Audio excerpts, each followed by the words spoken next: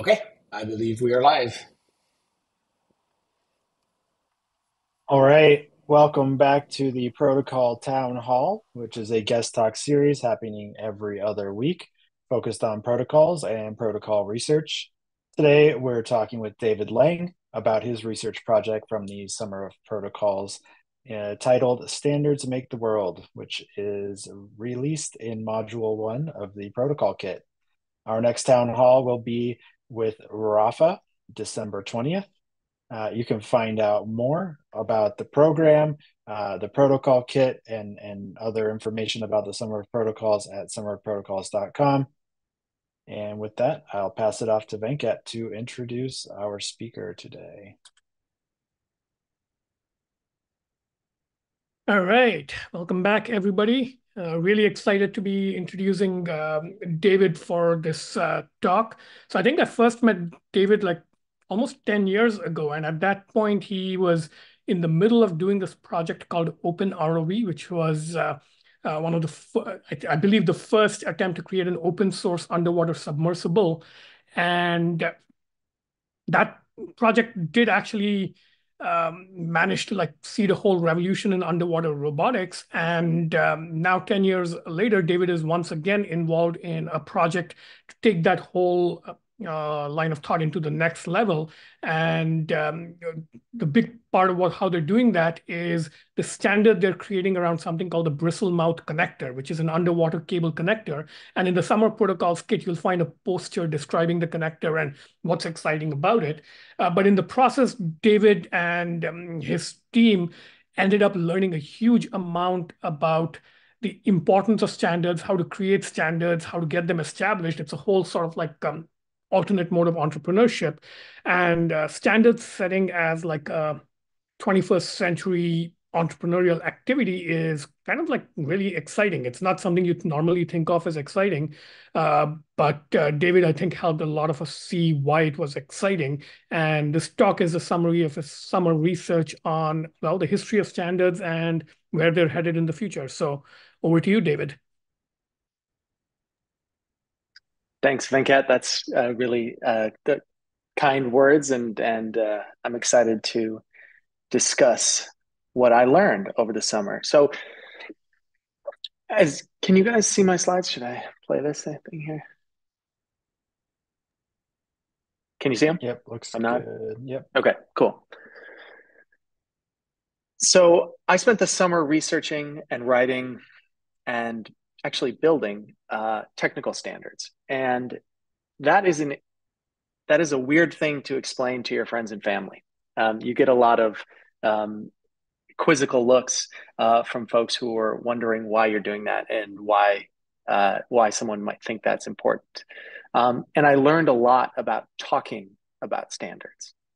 And one of the things that came up was that I realized that when I talk about standards, when I bring up the word, everyone has a different reference point in their head. You know, some people think of Wi-Fi, some people think of the internet, some people think of screw threads.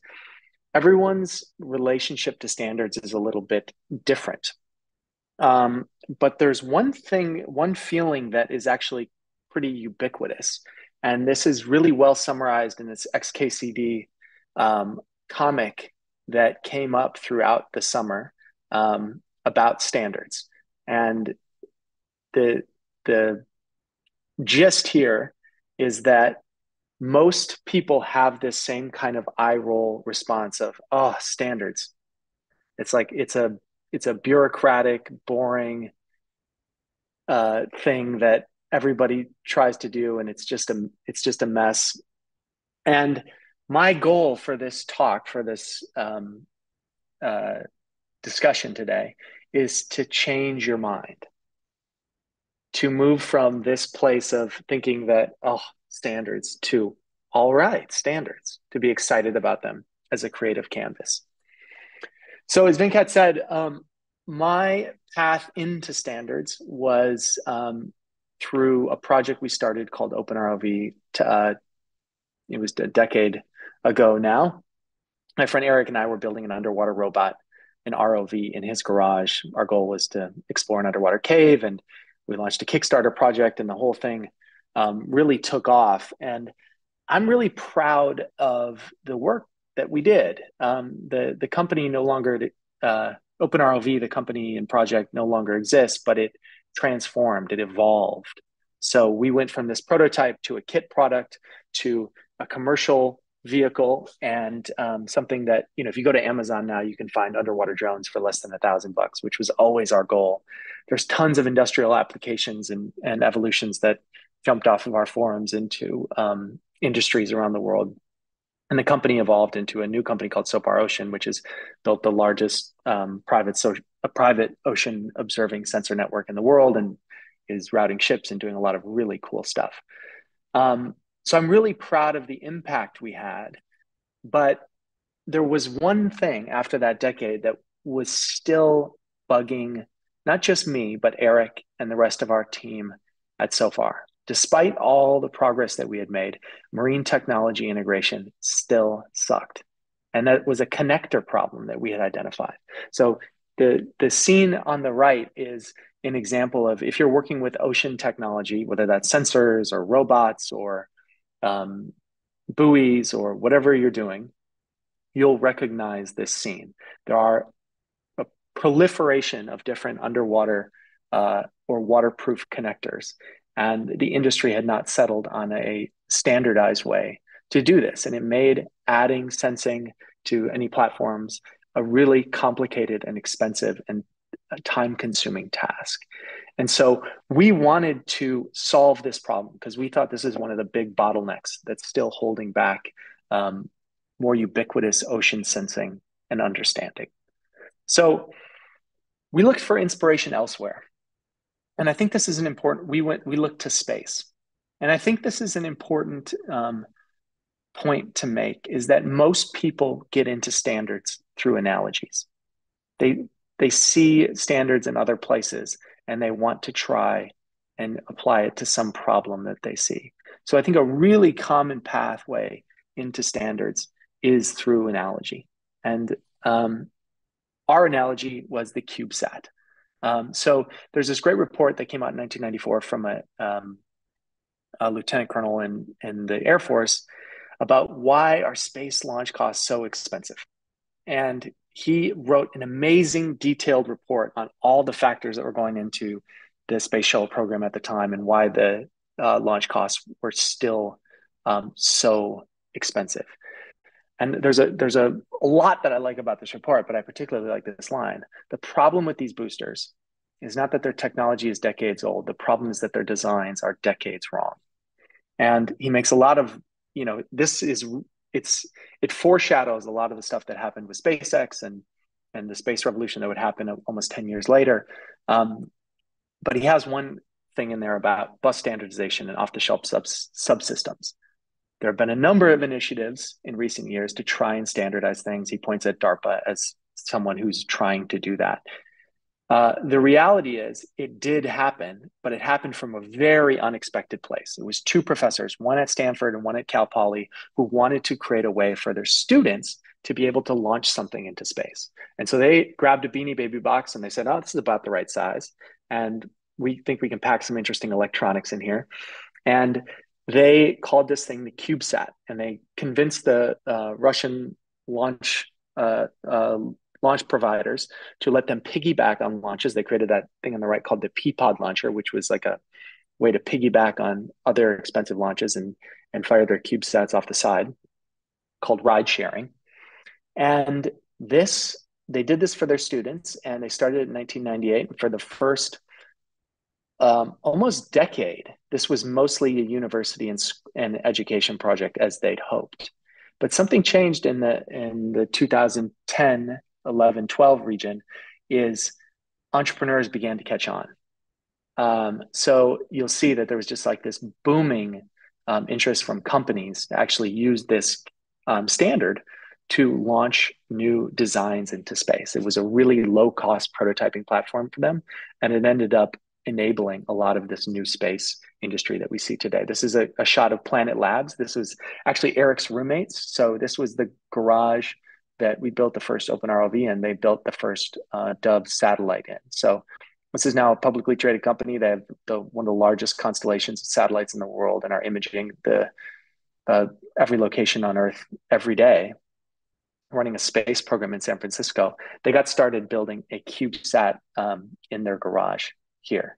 It's pretty amazing. I was just in Ireland last week traveling, and the front page news was Ireland has launched its first satellite, which was a real point of pride for the country. And of course, it was a group of students at the university who had launched a CubeSat. So this was an incredibly democratizing force. I saw this on Twitter the other day. This was a photo from a SpaceX transporter mission that happened last month. And you'll see all of the small ride sharing stats. And I don't want to just put Twitter conversations on here, but I think this is really important. What started with these CubeSat ride shares is now just an industry standard. This is a major thing that's mostly SpaceX does, and has kicked off a whole new economic ecosystem for space. So they pioneered that with this simple student project. And so that's what we wanted to do for ocean technology. And the problem is there's no good guidebooks for creating a new disruptive standard like this. But now there's a great history book, and Joanne Yates was an earlier speaker in this series. And I really do recommend the book she wrote with her husband and co-author Craig Murphy, Engineering Rules. This was a great foundation for my education. And a really simple idea that I think is important is that these standards are a different realm. They're different from commerce, they're different from politics. And viewing them that way is a really helpful tool from which to approach the challenge and the opportunity. So they make a list of the 3 different types of standards, because standards are a big thing. I mean, we're talking about emojis, we're talking about safety levels of food in supermarkets, we're talking about lots of different things along the spectrum of what actually constitutes a standard. And they start to bucket them into different types of standards, which I think is incredibly useful. So, like, to give you an example, they talk about safety standards, which are originated from steamships, where the boilers on these steamships were exploding, and it was an incredibly dangerous situation. It's where we get the term boilerplate, is because these new safety standards came in to make the whole endeavor much safer. There's interoperability standards, which is what most people are familiar with. This is the kind of canonical example is the screw thread. So screw threads were not always the same pitch and diameter, and standardizing them had a really important effect on industry. Another one that is important to point out is performance standards. So the steel industry really wanted to win railroad contracts. And so but the quality of steel was important. So that the industry got together and created performance standards that helped them win contracts. So performance standards end up facilitating commerce. They don't mention this, but I started to make a list of other types of standards. Contractual standards are a good example, like the Y Combinator safe note or the Common App for applying to college. You can create simple contracts that can become standards that can really, it's not quite interoperability, it's not quite performance, but it's this whole other genre of standard that I think is worth studying. And I think it's worth thinking about genres of standards more broadly. And I think this is an open line of inquiry for someone out there who wants to dive deeper into the different types of standards. I think we could use a whole taxonomy. The other thing the Yates and Murphy book does is it separates the history of standards making into 3 big movements. And I think this was really useful for me to understand not only where standards have come from, but where they're going. So the first wave of standards happened at the beginning of around the turn of the 1900s, when scientific organizations and engineering organizations were beginning to professionalize, and they had their societies. So like Joseph Whitworth came to the society, and his engineering society in London in the UK, and was saying, we need to standardize screw threads. And then William Sellers did the same thing with the Franklin Society in Philadelphia and said, we can do better in America. We can have screw threads that make a lot of sense. They're easy to manufacture. Greenwich Mean Time, was useful for the mariners in Britain, and then eventually for the railroads. So pragmatism really ruled the day here. It was engineering groups, people close to the problem, who just figured out solutions that worked for them. And that was really the origin of standards. The second wave of standards happened after both world wars. The world wars really slowed momentum as countries just kind of focused inward and were not interested in cooperation. But after World War II, international standards really boomed. And that's when we get ISO, the International Organization for Standards, the big building in Geneva that kind of symbolizes a lot of big standard for folks. Container ships are really the important standard of that era. They connected the world, and the way that they did it was by prototyping this new way of intermodal transportation, and then standardizing that design and opening up entirely new possibilities.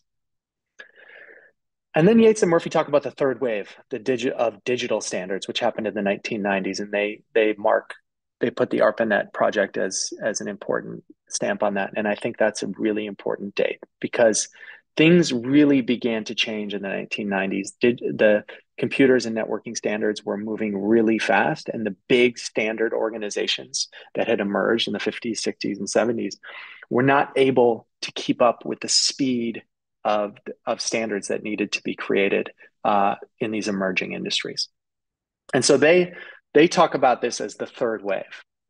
And this is kind of where it's not that I disagree with Yates and Murphy, but I wanted to take it further because I think the third wave is really an unfinished standards movement.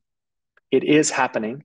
The thing about those different waves, I'll go back to this, is when standards making becomes a respected cultural thing, we see technology be really supercharged in a way that really benefits a lot of people.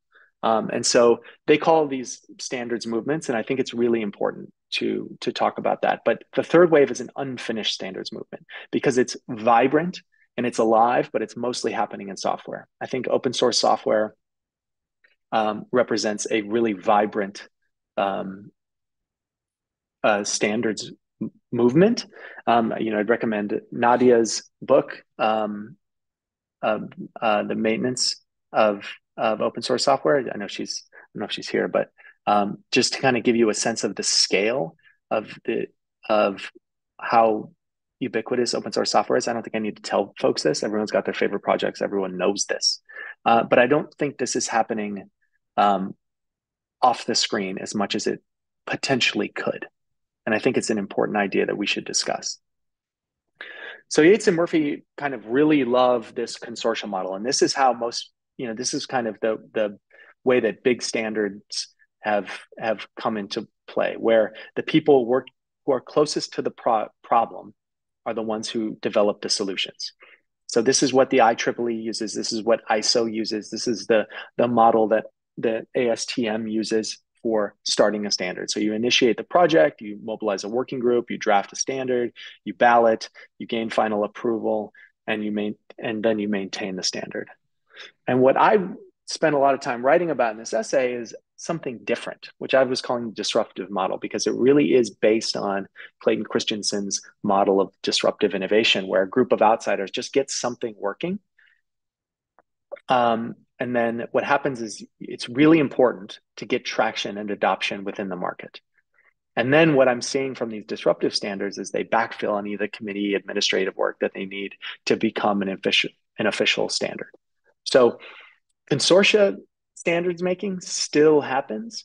What I'm seeing is disruptive standards being an alternative and an important and an evolutionary step for how to kickstart standards work in places where it doesn't exist, where it needs to exist, or where it has become stagnant.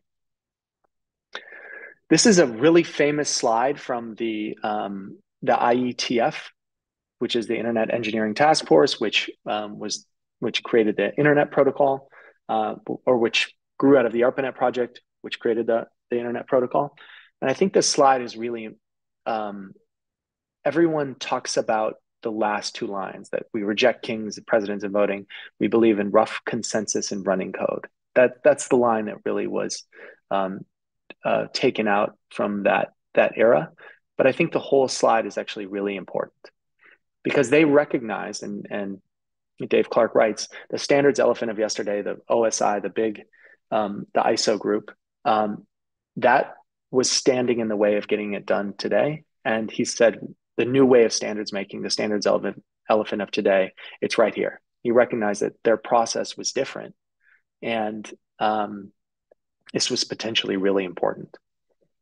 And I think what he's talking about is really that disruptive way of making standards. And in the essay, I go on to find a number of standards that, although they didn't really intend to do this, actually really followed that disruptive standards making process. So the MIDI connector, which enabled this whole realm of electronic music in the 80s and 90s, was an example of just a few people getting together and saying, hey, we've got to have interoperability here. That's what's going to enable a lot of these new instruments and this new sound. And so the MIDI connector was formed from a very small group of manufacturers and makers who, and then it became ubiquitous throughout the industry. Another one that I really liked, because was Tom Knight's paper about creating biobricks, this proposal to turn engineering from just a science where you're studying and doing ad hoc experimentation to an engineering discipline. And the way to do that is to go meta, is to create standards and mechanisms. And that paper that Tom Knight wrote was actually really important. And Jason Kelly, the founder of Ginkgo, says you can draw a straight line from the ideas in that paper to not just to Ginkgo, but the entire synthetic biology industry was really built off this idea of how do we make biology not just a science, but an engineering discipline. This is the original iGEM teams that were using those, that were building off those biobrick papers. And then here's an example, 15 years later, of all the students at the International Genetic Engineering Machines Conference creating biobricks and participating in that really growing movement of standardizing biology. So if I had to put all of my lessons, if I was to talk to someone who said, hey, I want to create a standard, what should I know? This is the kind of the gist of what I learned this summer, is you have to be laser focused on bottlenecks. Who are the stakeholders? Who are people are closest to the problem, and what is holding them all back? And then what is the actual goal? Is it safety? Is it interoperability? Is it performance? Is it contractual? This is not like just an academic discussion that we're having about standards. This is a really practical skill and problem that we need to get better at. In the course of writing this essay, a lot of really interesting things happened. Of course, this AI alignment discussion, this AI, the technology keeps moving, and the question about what to do about that has been pushed into the spotlight.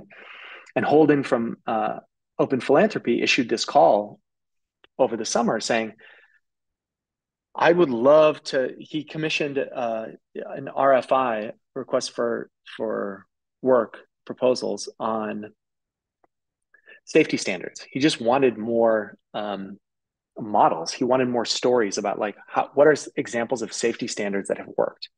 So the AI community is kind of grasping for a basic understanding of safety standards.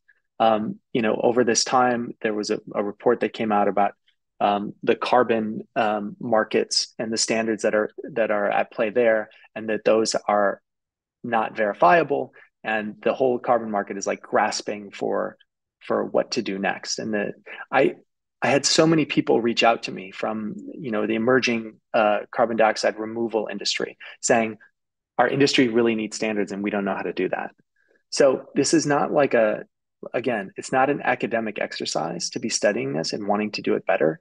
It's something that's a central need for a lot of the emerging, not just industries, but emerging technologies. It's not enough to be just creating companies. We actually need to start being creative and proactive and better about making standards. Like if you go and just keep riffing on this, if you read the Biden administration report on AI that they just put out, it talks all about standards. And it puts so much power into the National Institute of Standards that it's really amazing to look at. And I do wonder what the folks at NIST are thinking now that they have been tasked with regulating AI and creating all these standards. I wish I could be a fly on the wall in those meetings to hear how they're thinking about that. So anyways, the standards, these are the different standards making processes. And I think understanding how that process is changing is really central to getting better at it and improving it. And I think there's a lot of room for people to improve on it and to decide how we can do this better and to innovate and to start making stuff. And so that's the last message, is to prototype, to actually start building stuff, because I think the future standards are going to be made, and the people who are doing the making are the ones who are going to be doing the standardizing. And getting back to like our own challenges of marine connectivity and wanting to do that. Also, over the course of the summer, we launched the Bristlemouth standard, which is an actual connector. You can see it there. It's just like the ones I showed you at the beginning. So it's an actual plug, similar to like something you would use for USB or something like that. It's an actual interface, but it's also a protocol and a peer-to-peer messaging framework that allows for new and modular ways to build not just underwater robotics, but all sorts of marine technologies, whether that's buoys and sensors. And the goal is that we have that same effect that early CubeSat project had, where it was a simple design, but it lowered the barrier for people to actually get involved with building marine technology, and not just building it, but also integrating that with the broader systems. So if you are interested in marine connectivity by any chance, we now have these dev kits for Bristlemouth. And it's kind of cool building up the summer of protocols. These aren't just essays. These are actual, we're also building things that are going out into the real world right now, and people are building this. So the lessons and stuff that we're thinking about in the summer of protocols community, we're actively using those in the Bristlemouth development stuff. So that's pretty cool. And I have to give all the credit here to the team at SOFAR: Tim Jansen, the CEO, Evan Shapiro, the CTO, Eric Stackpole. Those are the ones who have done a lot of the heavy lifting and development with Bristlemouth. So, and the essay is now out in the world. So as Venkat and Tim and everyone said, the Summer Protocols website is the place to find the essay. Everything that I've talked about today is cited there, and you can read the essay and give me your thoughts. So that's it. That's my standard spiel, and I hope the next time you see this XKCD cartoon that you don't think, oh, standards, that you get excited about it, and that you're happy that more people are getting into the standards game. Thanks. Awesome. Thanks so much, David. Yeah, do we have questions or comments from the people here?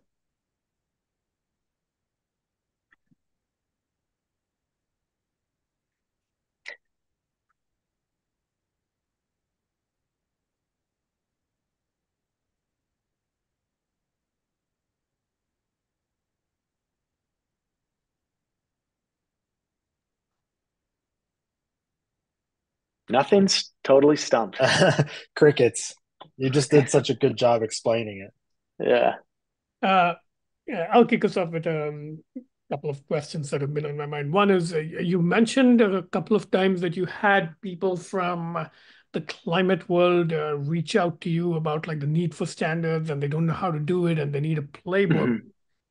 Well, you've done this research now, you have an essay to hand out, but like that sounds like the first step. What would it actually take to, I don't know, follow through on that kind of request? What are the next 5 steps to get people all the way to like, I don't know, on a journey of creating a standard?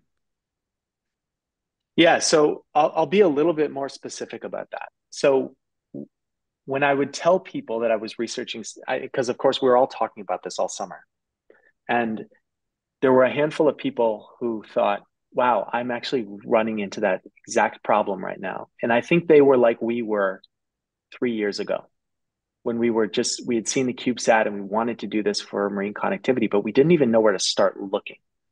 So it was really helpful for me to actually have the draft essay and just say, hey, read this. Like, this is where I'm at. This is all the research I've done. And a lot of folks told me that they found that really helpful. Just like giving a quick lay of the land and having the framing. And I got to be honest with you, it's from there, they're all on different paths, right? Like the CDR folks are going in a different place than the AI folks. And it's partially because one is a performance standard and another is a safety standard. But I think that the reality is we're at the very beginning of kind of developing this modern standards movement and building out the new protocols that are going to work when technology is moving this quickly. So, you know, I think one of the things that would be an interesting and is kind of one of my goals is not just to stop here with this, just like, okay, here's the essay and it's done, but figure out a way to create a common thread for those folks to share insights and knowledge and start to build a repository of what's working. Because I think we're still at the beginning. And I keep saying this comment, but I'm definitely not going to write a book about this.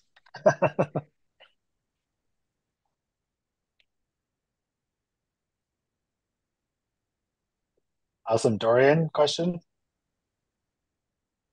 Yeah, I like the idea of the other category, the contractual standards. Were we talking about that at all, or was that something you came up with afterward? Because it occurs to me that like not only is it a standard, but it's also a protocol, but it's also a social protocol. And then it's an interesting example, and you got me sort of thinking about the Common App thing, but also like Creative Commons as well. Insofar as you can just know that a CC whatever version is, what those terms entail, and then you don't have to think about it past that, and how there's that kind of thing happening in other places. And so I guess I'm sort of curious, like, when the contractual standards category showed up in your brain. The contractual standard has been there for a long time. I'm kind of working on that with the Experiment Foundation stuff I'm doing, because I really think that contractual standards can be dead simple. Like Y Combinator publishing the safe note and giving that away is a really easy thing to do once you've done a little bit of the legal homework. So I've been thinking about contractual standards for a long time. I will say there's a, and this is kind of embarrassing because we did this project with the Ethereum Foundation. I think there's this whole realm of smart contracts, and I think crypto in general, I think you could make an argument is almost a fourth wave of standards. I think that's being built and prototyped and understood right now. And I had started to write about it and started to try and do that, but I realized that would have made the essay like twice as long. And I think that's a whole companion piece. But I think really trying to tie what's happening with Ethereum and crypto and everything in that space to the longer history of standards is a really worthwhile effort to do it, because I think it's really grounding. So Yeah. and I bring that up because to me a lot of that is around, those are like smart contracts. And so anyways, that's an unfinished thread for someone else to pick up.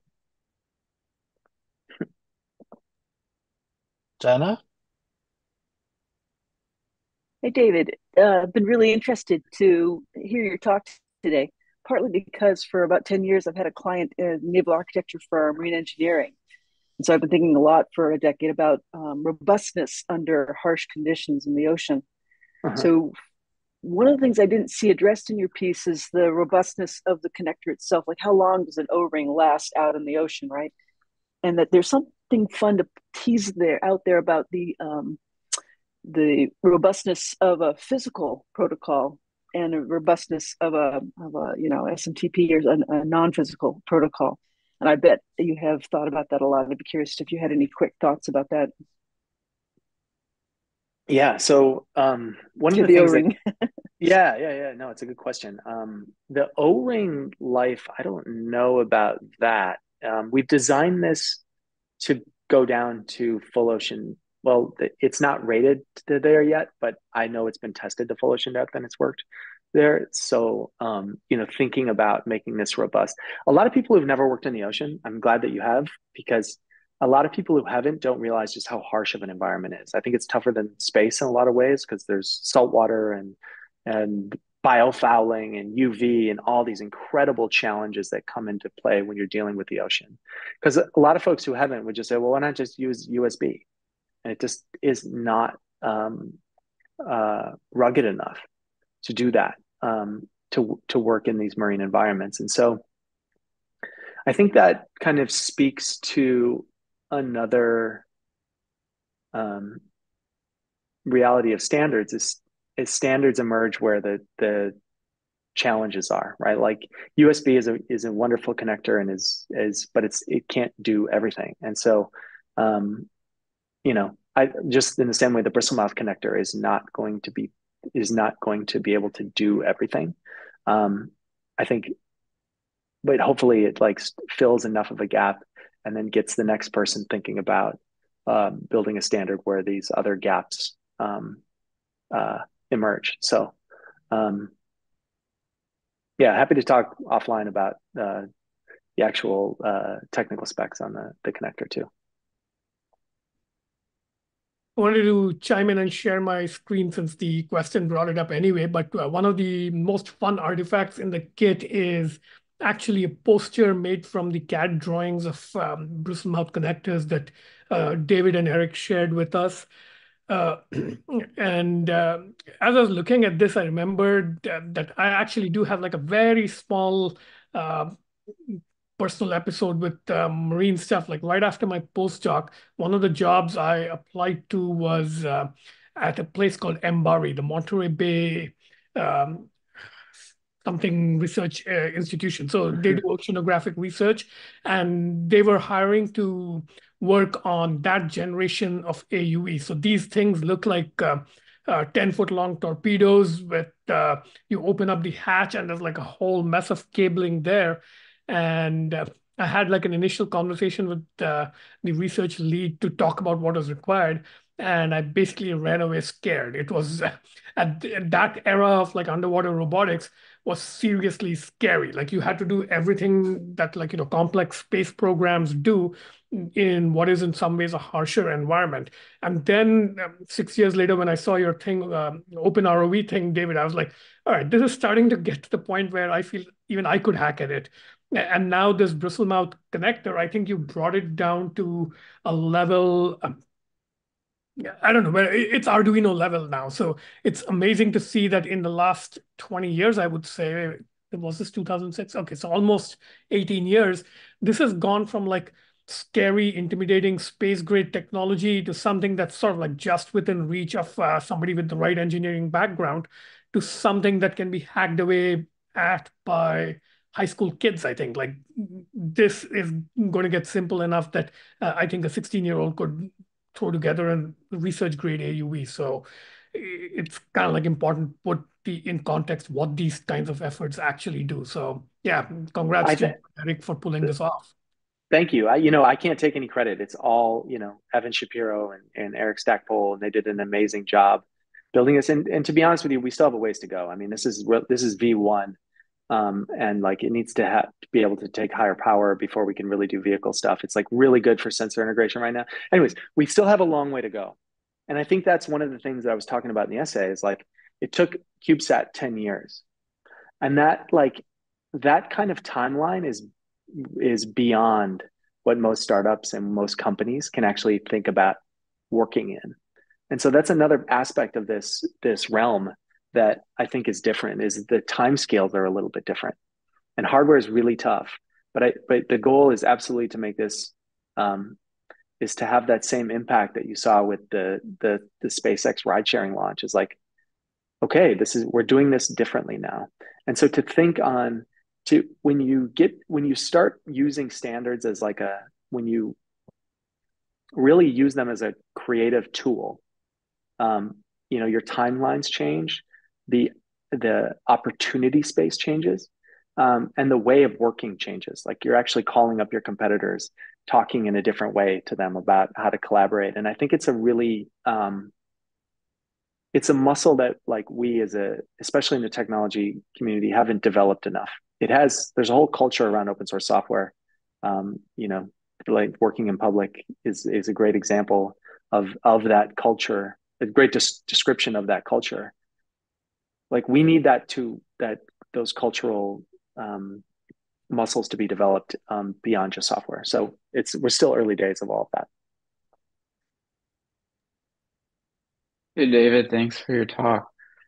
I was wondering if in your research is the EU's imposition of USB-C in a very like top-down totalizing way, is that sort of a unprecedented legal mandate of a technical standard, or do you see parallel examples of that in history?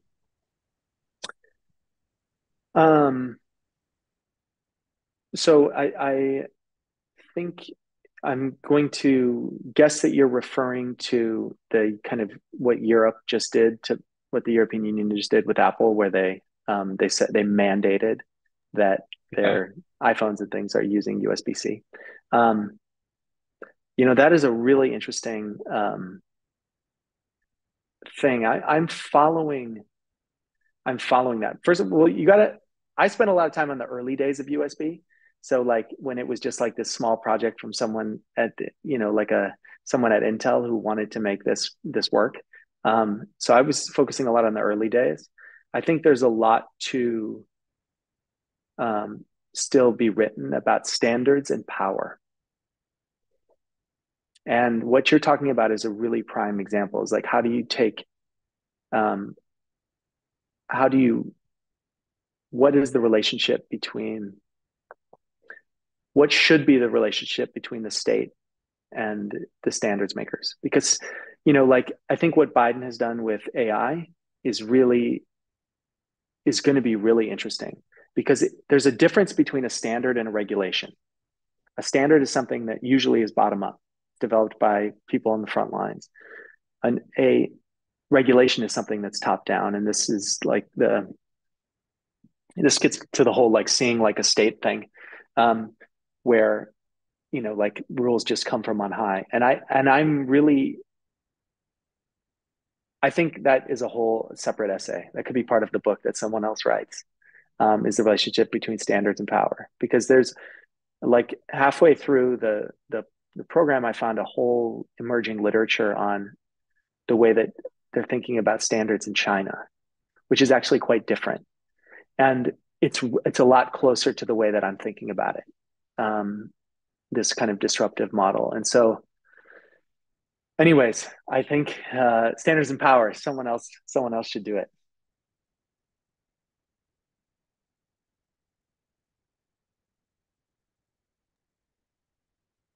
Great. Any other questions or comments for David?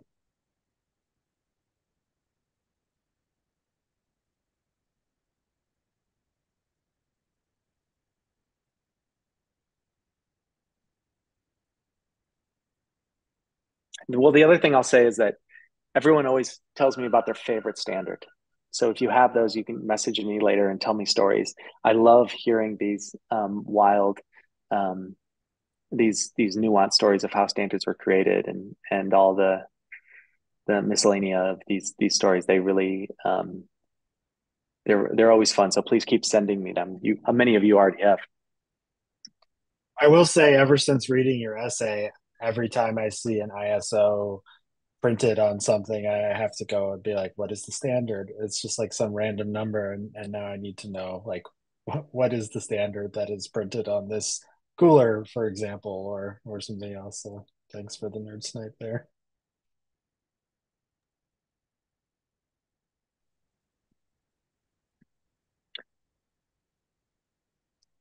I don't know if there's anything in the forum that I haven't seen. I haven't opened that up.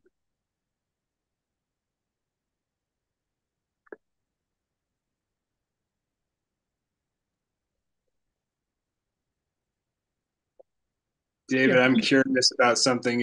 Does Bristlemouth use USB for data transfer and power, or is it a completely from the ground up data protocol?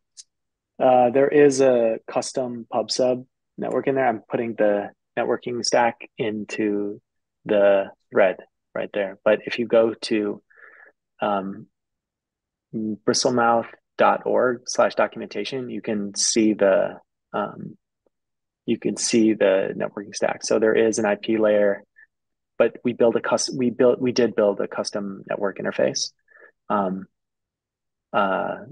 Yeah. But you can see that all there.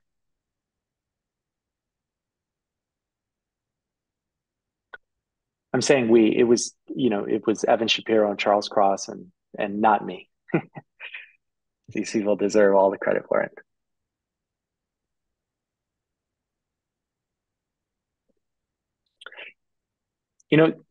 To speak to that broader team effort, I actually think this is an important point, is the way that we got this done so far, the way that we convinced the board and everyone that it was worthwhile to work on, is we had a really important partnership with the Office of Naval Research and Oceankind and a handful of other really, I think, bold and brave ocean philanthropists who underwrote the development of this kind of thing. And so you talk about, contractual standards. I think what we did, which is close to what Michael Kramer wrote about in his patent buyout paper, kind of a patent buyout light.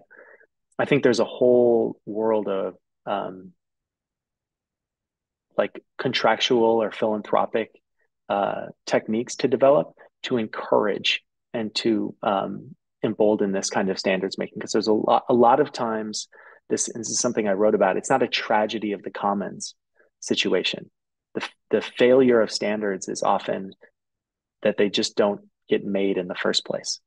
And so I think there's a lot of interesting market mechanisms that we could potentially build that pull these public goods into existence. And to me, that's what's, Venkat, you said, that's one of the most exciting new threads in the latest crypto turn, the creation of public goods. There is an economic component to that. And to the extent we can pull those public goods forwards using those market mechanisms, I think is incredibly compelling. And I'm with you in having a lot of enthusiasm about all of the interest and discussions that are happening in that regard. Again, that could be a whole other chapter in this book. I didn't have time or space to put it in.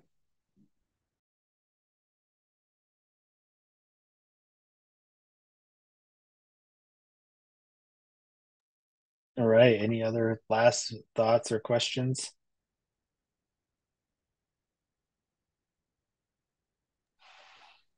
Josh, ask David for a picture of a bristlemouth for us.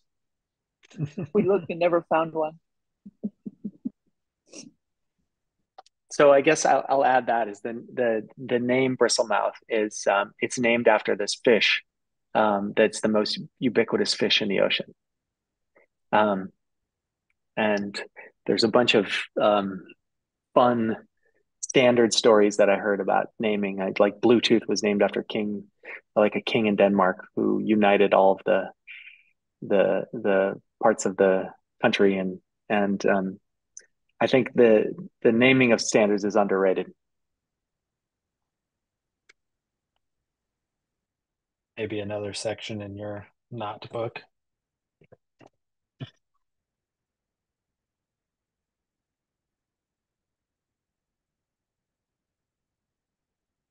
All right. Well, if we have no more questions or comments, I think we can probably wrap it up a little early today. Thanks again, David, for the enlightening talk and the great essay that you can all see at summerofprotocols.com or by signing up to request your protocol kit.